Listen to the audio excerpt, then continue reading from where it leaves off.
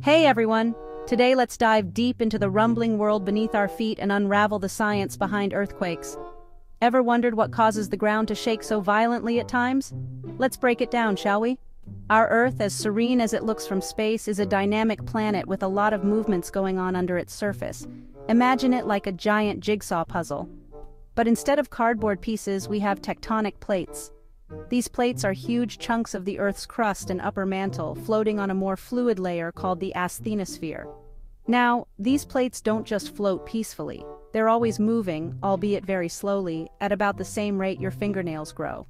Sometimes these plates slide past one another, move away, or even crash into each other. When they do, they sometimes get stuck because of friction. And when the stress on the edge overcomes the friction, there is an earthquake. The point beneath the Earth's surface where the stress is released is called the hypocenter, and right above it on the surface is the epicenter.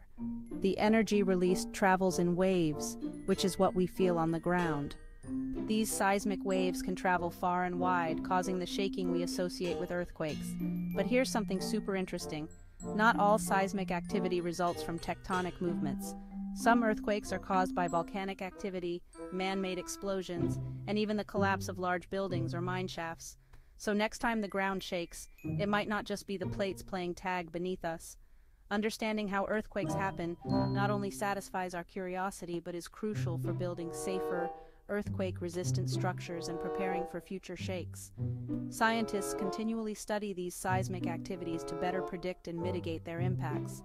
So, by understanding the science, we're all contributing to a safer planet.